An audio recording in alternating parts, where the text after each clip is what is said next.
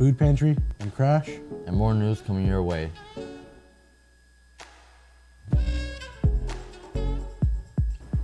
Please stand. I pledge allegiance to the flag of the United States of America and to the republic for which it stands, one nation, under God, indivisible, with liberty and justice for all. I'm your host, Victor. And I'm Izzy. And for lunch today, in lines 1 and 2 will be pizza sticks, and line 3 will be soup and salad bar featuring potato soup. Line 4, breakfast pizza or calzone, and line 5 is of course closed. Happy birthday goes out to Francisco Lozano, Kendall McKenzie, and Randy Santos. If you'd like to work at Fear Farm Saturday, October 19th, please see Mr. Hunt today or Friday, which today. This is open to all students. We would like to shout out Crash members that helped translate at the parent-teacher conference at Blue Ridge. Without your help, they would not be able to successfully communicate with parents. So thank you.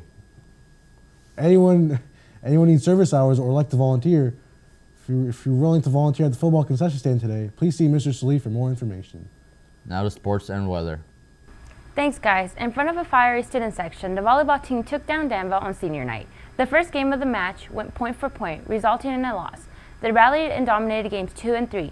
Danville put up a fight in game 4, but the Dogs pushed through to win it, 25-23. The seniors both had exciting matches.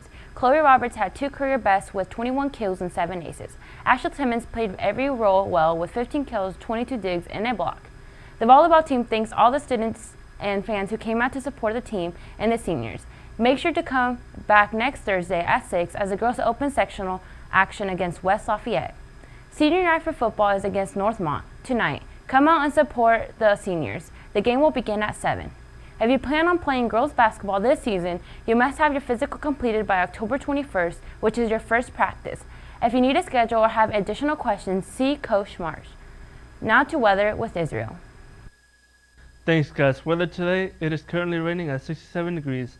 Today will be at the high of 69 and the low of 32 with continued scattered storm. Make sure to get your rain gear out tonight for senior night.